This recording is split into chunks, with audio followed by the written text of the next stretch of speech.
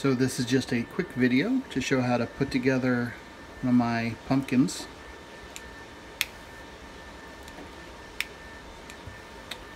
Okay, so the parts that you should have printed are the insert, the base, the top, the nose, two buttons. One is shorter than the other, one's longer.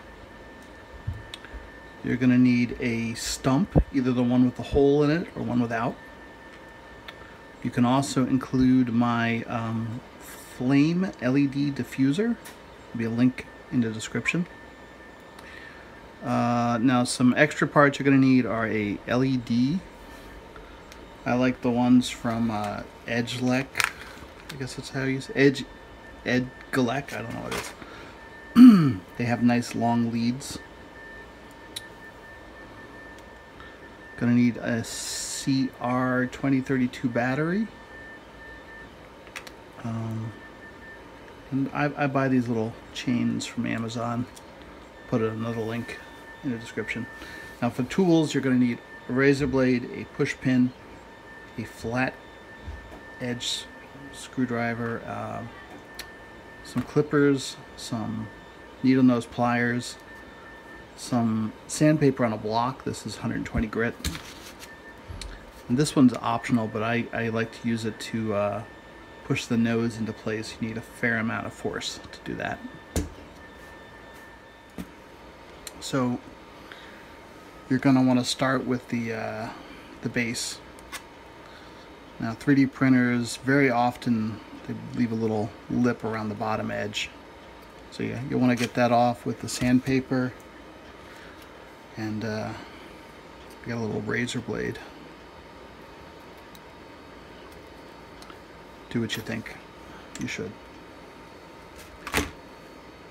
Next up, you're going to want to sand this down a little, because you want it to fit very tightly into this piece, like so.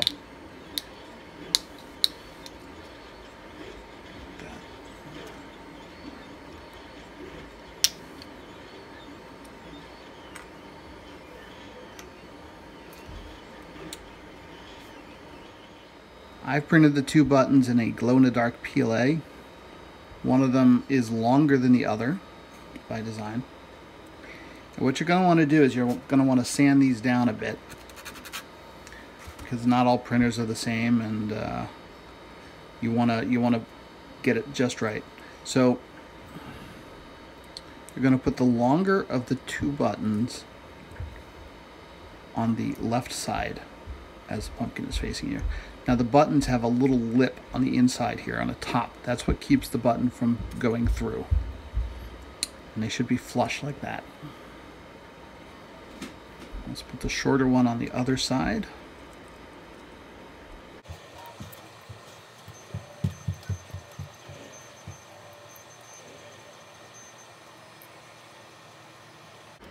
There we go.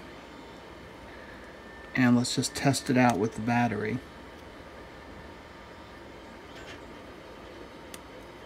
Should be moving pretty easily. You want it to move pretty much as easily as you can without the buttons actually flopping around. What's that? Okay, so let's do the electronics. What you're going to need is your inset piece, the insert. And these holes can be a little tight, too tight on a lot of 3D printers. So just clear them out with a push pin.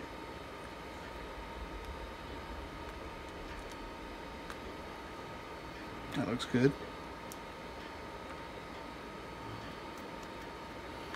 Now take your LED and your battery. It's a good time to test it. The shorter of the two leads goes to the top of the battery. That works. So let's take the LED, and we're going to take both the leads, but remember which is which. I've got the shorter of the two leads on the right here. I'm bending it flat. I'm going to bend the other one flat too. Now, about 1/4 of an inch in, bending that.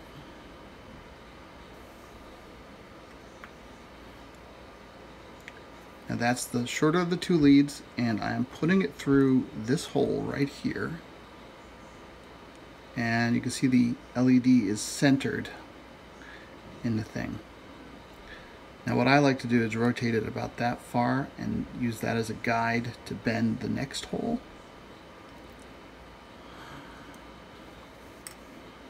And let's bend that straight.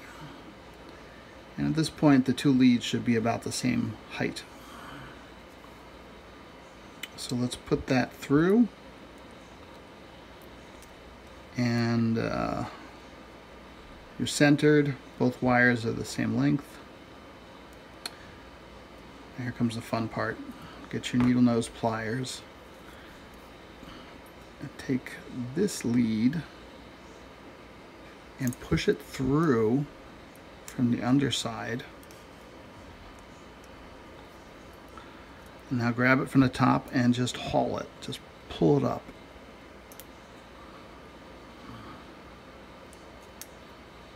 There you go. And we're going to do the same thing to the other one, but this one's trickier because the hole is a lot closer.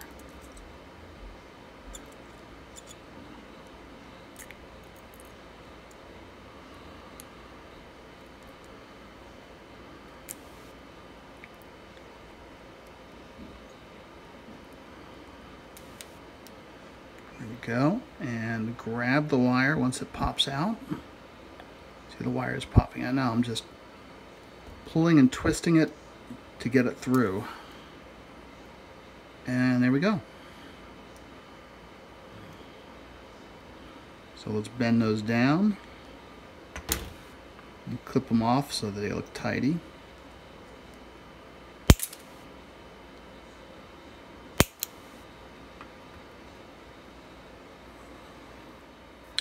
Okay, so let's go ahead and install the light onto the base. Should just snap in there.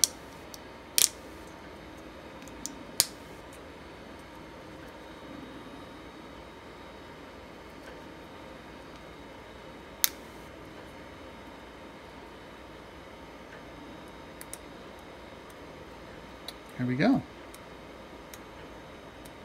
Now at this point, if you're going to use a diffuser, so go ahead and put that on.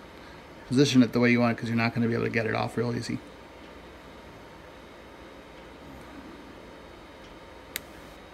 There we go. Okay, let's install the nose onto the face. I'm going to take the nose. There's a little bump, which is the point of the nose. That should be outwards.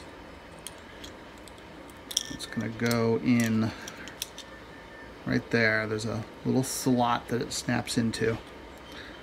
Now this tab is beveled a little bit so that it should start without too much difficulty, but then it gets really tight.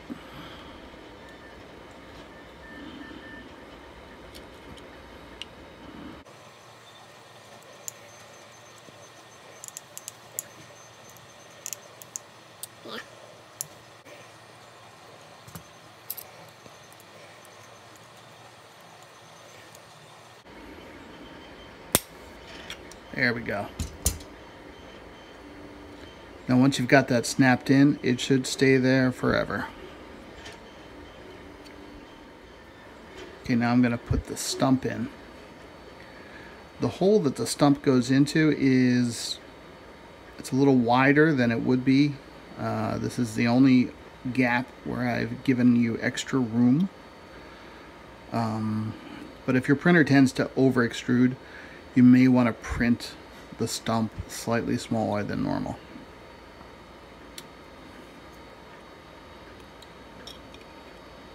So start the stump with a pair of needle nose pliers, then just push it in with your thumb.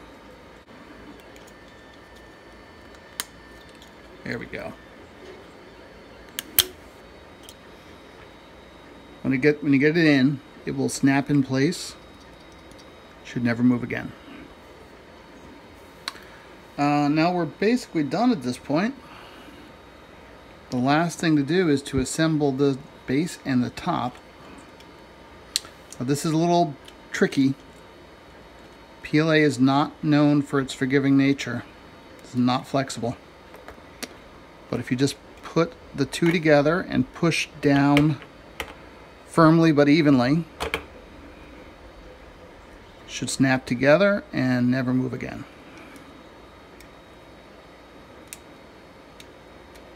Done. And a little chain if you want one.